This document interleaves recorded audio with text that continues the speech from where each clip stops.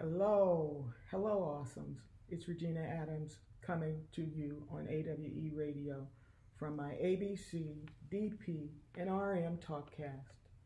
Shh, let's talk about getting it together. I still think there isn't any real current news or political governance going on to report, and the state of our government is in disarray. So I decided to take a different approach, lower the bar on news importance, and provide news and actions happening with our government officials, whether earth shattering or not. Reflections of who we have governing us. Just want to provide a flavor of what is happening in DC and get on with the business at hand. Want to help you know who's on the team, your team or not. Democracy is working in the background of our lives through omission rather than commission. Nothing is getting done to make it better, and the things occurring to try to tear it down are ineffectual for the most part. Democratists continue to strive to strengthen the country's democratic principles, that's small d, on a partisan basis mostly, in spite of the divisiveness of the right. Not necessarily Democrats, meaning the Democratic Party, big D. Staying strong because the country is stronger together, trying to find common ground, although there is rampant dysfunction and discourse in the ranks of the U.S. government. The it today is democracy, know it, what it is and isn't, and who's on the team. The articles of the Constitution, Article 5, amending the Constitution. All right, we'll start with a few congressional news topics and then delve into Article 5, time permitting. We might make this into a two-part series. Okay, notable congressional news. The House GOP continues its obstructionism and interference. It released over 40,000 pages of January 6 security footage. I mentioned that to you last week, exclusively to Tucker Carlson on Fox News. And we now have proof of our suspicions as evidenced in the release of footage and Tucker's commentary on the subject. The PBS headline reads, Fox News star Tucker Carlson ramps up January 6 lies with footage provided by House Republicans.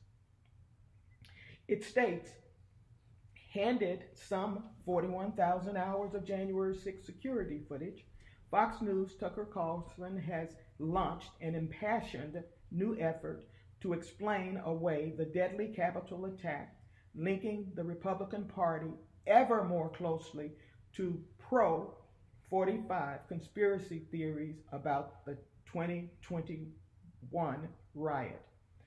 The conservative commentator aired the first installment to millions of viewers on his primetime show, working to bend perceptions of the violent, grueling siege that played out for the world to see in a narrative favorable to 45. He promised more for subsequent nights.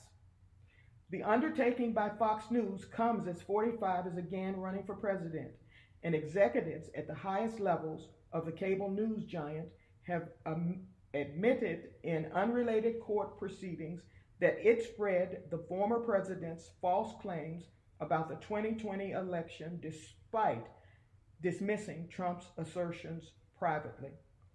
The effort dovetails with the work of Republicans on Capitol Hill, led by House Speaker Kevin McCarthy, who turned over the security footage to Fox. The Republicans are trying to claw back the findings of the House January 6 investigation, which painstakingly documented with testimony and video evidence how 45 rallied his supporters to head to the Capitol and fight like hell as Congress was certifying his loss to Democrat Joe Biden. 45 on Tuesday contended falsely, those are my words, that Carlson presented his presentation was irrefutable evidence that rioters had been wrongly accused of crimes, and he thanked the host and the speaker for their work. Carlson praised McCarthy as having rectified the official record. 45 called anew for the release from custody of people who have been convicted or have pleaded guilty to charges from the attack. At the same time, criticism poured in from Democrats and some top Republicans as well over the GOP's attempts to amplify falsehoods about the attack that was seen around the world as 45 supporters laid siege to the seat of U.S. democracy. Representative Benny Thompson, the Democrat who chaired the House January 6th committee investigating the riot, called McCarthy's decision to selectively release the security footage a dereliction of duty. Despite repeated warnings as to the sensitive nature of this footage, the Speaker decided it was more important to give in to a Fox host who spews lies and propaganda than to protect the Capitol, Thompson said in a statement. He called January 6 one of the darkest days in the history of our democracy. Senator Majority Leader Chuck Schumer called the Monday night Fox News episode from Carlson one of the most shameful hours we have ever seen on television.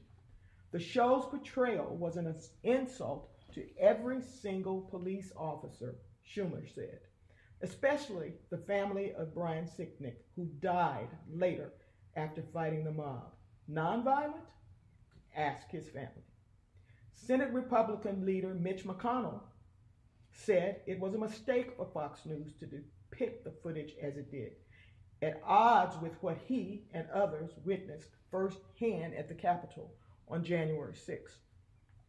In the roughly 30-minute segment, Fox distilled the thousands of hours of footage of the gruesome scenes at the Capitol that day and did show some of the hand-to-hand combat as rioters laid siege to the building, broke windows, and kicked down doors to gain entry. But Carlson also emphasized imagery of the invaders, some in combat gear and wielding flagpoles, merely milling about the gilded halls, taking pictures of the surrounding during phases in the Long Hall attack. These were not insurrectionists. They were sightseers, Carlson said. The footage he aired focused on one of the highest profile rioters, Jacob Chansley, the QAnon shaman, grabbed in his horned hat and bare-chested. His garb he poked out around the building, officers standing by and opening doors. Chansley pled guilty to a felony charge of obstructing an official proceeding and was sentenced to 41 months in prison. Carlson denounced the January 6th committee led by Democrats in the past Congress and called out 45's chief Republican critics, Liz Cheney, and Adam Kinzinger, as liars on the panel. He said most of rioters were not destroying the Capitol. They obviously revered the Capitol. Carlson is reviving the falsehoods launched by 45 and his allies, including Republicans in Congress, that the attackers were peaceful protesters and acted like tourists despite the well-documented carnage of the day and the deaths of 5 people in the riot and its aftermath. It's part of an effort to reverse criminal charges for those being prosecuted in the attack, many of whom have pled guilty and said they regretted their actions on January 6th. Capitol police officers were defending against the mob, have testified that their harrowing experiences, one said she was slipping in other people's blood, while another told of being crushed in the mob as they worked and ultimately failed to block the rioters from storming the Capitol. Among those who died in the riot and its aftermath were 45 supporter Ashley Babbitt, who was shot by police, and Capitol Police Officer Sicknick, who died after fighting the mob. Carlson aired footage of Sicknick inside the Capitol picking up posters and politely ushering protesters out the door, portraying that as evidence the officer was not killed in the crush. That last, the fact that he didn't die in being crushed in the Capitol, was denounced by Capitol Police Chief Tom Manger as the most disturbing accusation from last Monday night.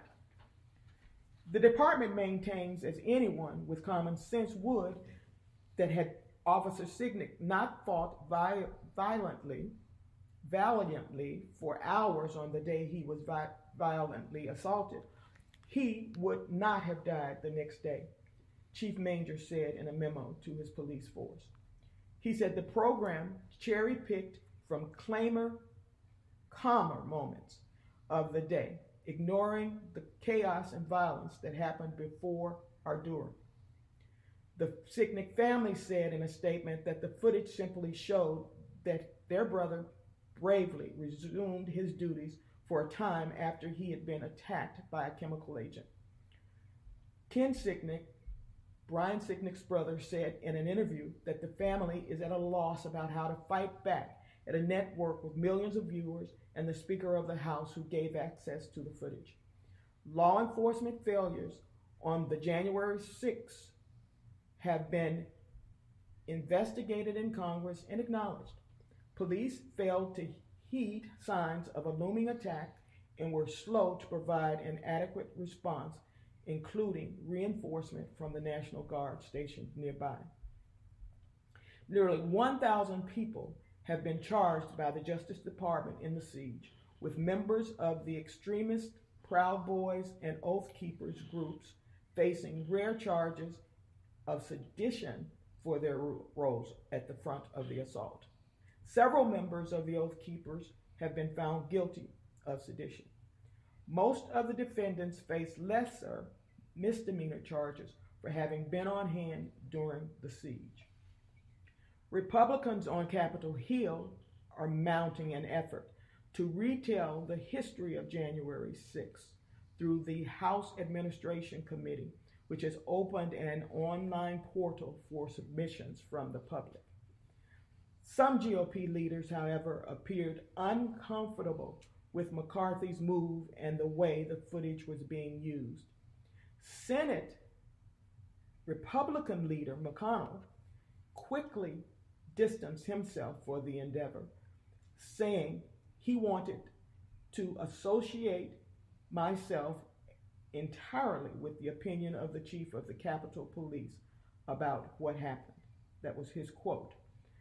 McConnell said, clearly, the chief of the Capitol Police correctly describes what most of us witnessed firsthand on January 6th.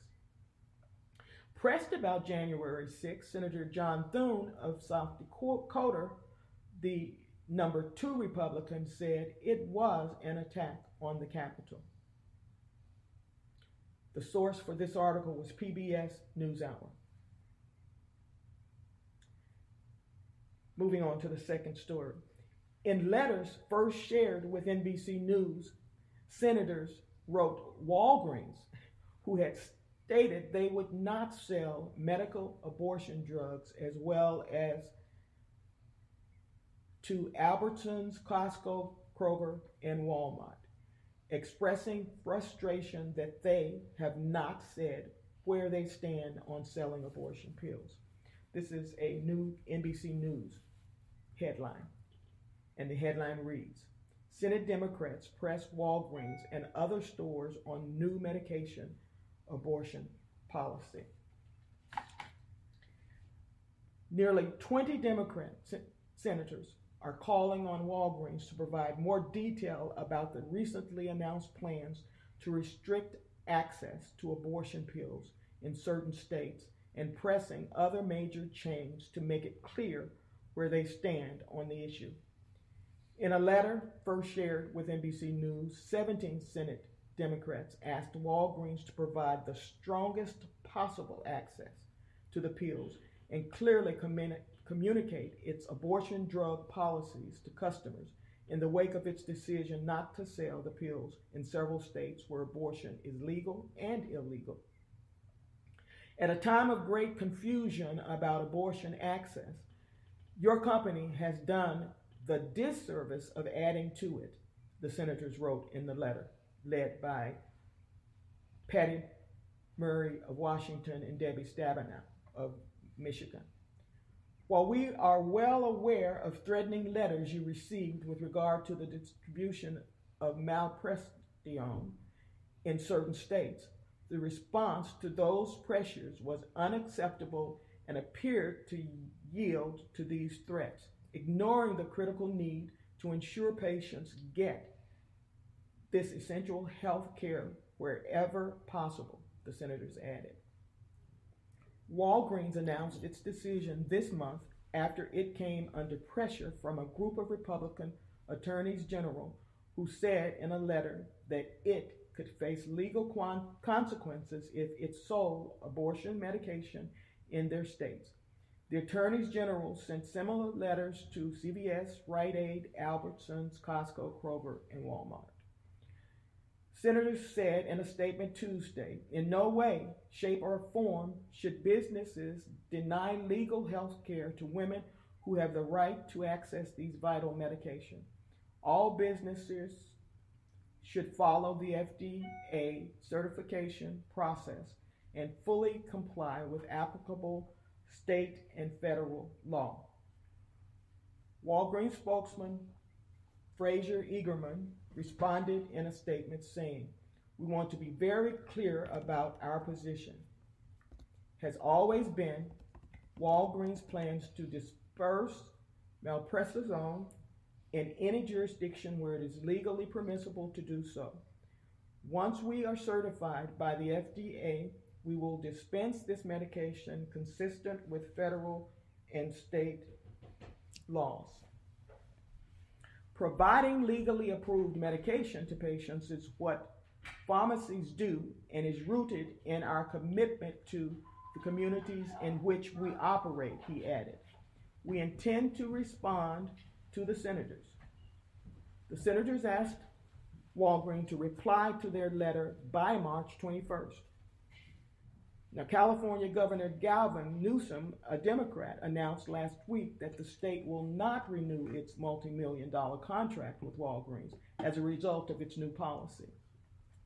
In January, the FDA announced it would broaden the availability of the medication by allowing pharmacies to dispense the pills directly to patients in person or through mail delivery for the first time. Walgreens, CVS, and Rite Aid announced their plans to sell the drug shortly after the FDA rule change. Medication abortion is how most women across our country get abortion care, and it's absolutely critical patients can access this safe FDA-approved drug without being forced to jump through medically unnecessary hoops or drain their bank accounts to travel hundreds of miles, Murray said in a statement Tuesday. Many of the Democrats who signed the letter to Walgreens also signed on to letters applauding CVS's and Rite Aid's, this is the end of one, Aid's plans to seek certification to dispense medication abortion. They urged the two companies to offer clear guidelines on how they plan to dispense the pills and to not cause further confusion or undue alarm. Senators expressed their frustration in letters to the other businesses and have announced whether their policies are going forward include selling abortion pills. The source for this article is NBC News.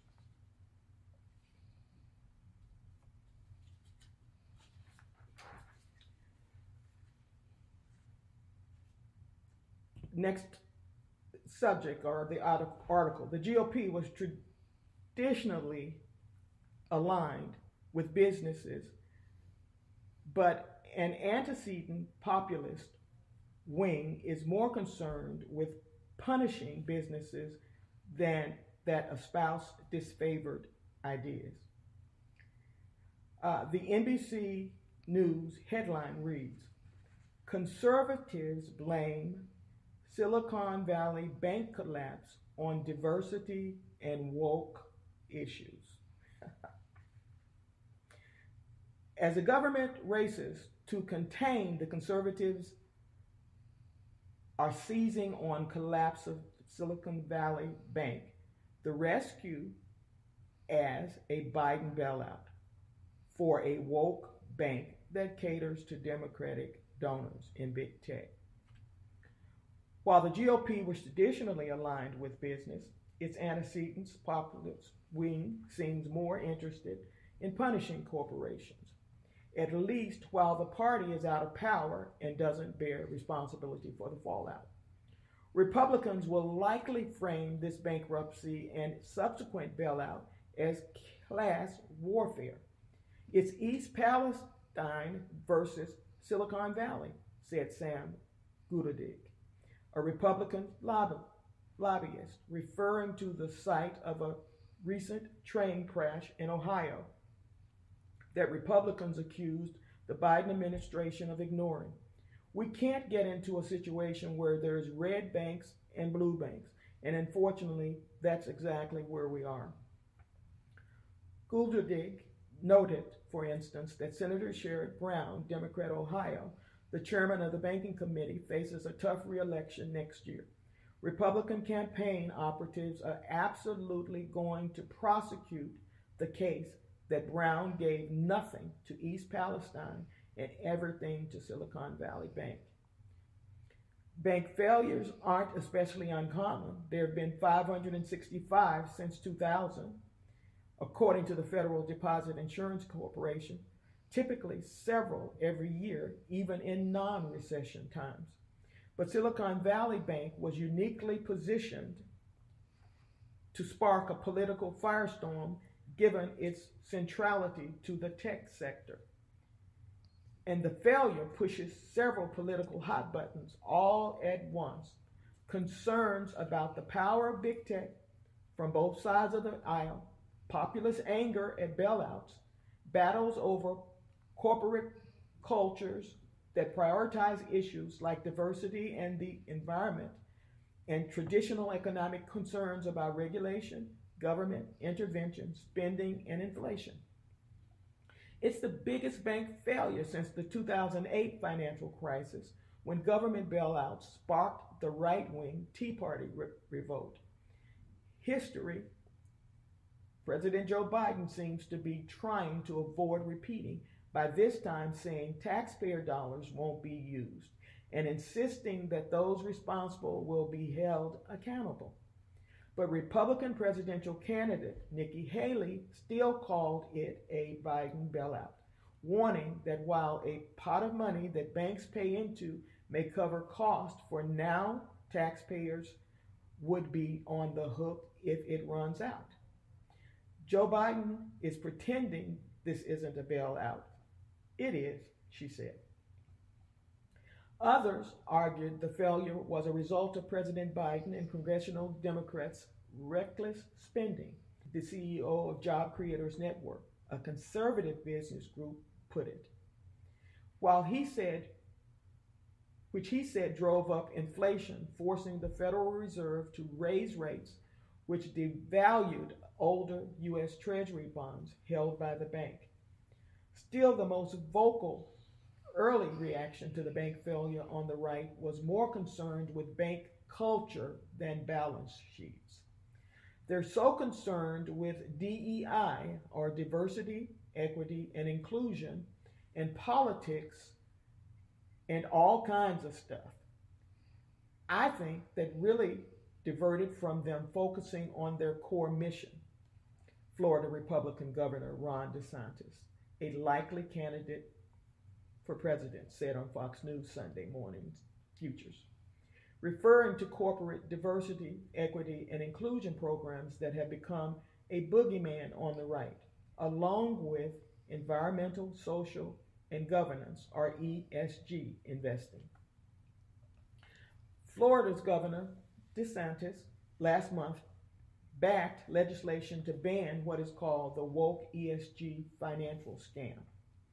Silicon Valley Bank's chief risk officer drew particular attention from conservatives because she was involved in an LGBTQ employee group. SVB is what happens when you push a leftist woke ideology and have that take precedence over common sense business practices. 45 Jr. tweeted over a screen grab. House Oversight Committee Chair James Comer of Kentucky was already thinking about a line of inquiry Sunday, calling the bank one of the most woke banks on Fox News. Last fall, a new anti-woke bank shut down after it quickly burned through $50 million in capital from major investors like conservative billionaire Peter Thiel. The startup was billed explicitly as an alternate to mainstream banks for conservatives, but it operated for fewer than 3 months before it shuttered. Talk of more regulation, however, worries Senator Kevin Cramer, who called the government's rescue measures too much too fast. He argued that Biden set a dangerous precedent by backstopping 100% of uninsured deposits, sending a signal to all banks that bad behavior will be rewarded.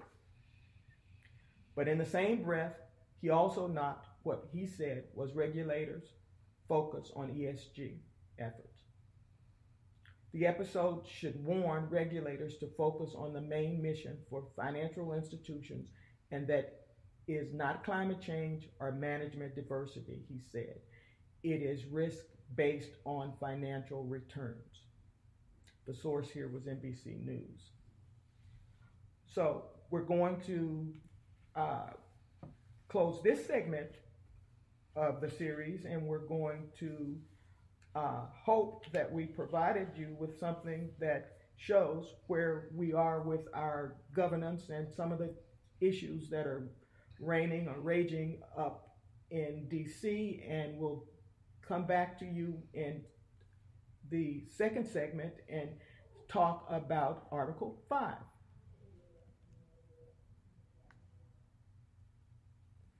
So here's Regina signing off, saying come back to you in the next segment with something for you to take into next week's.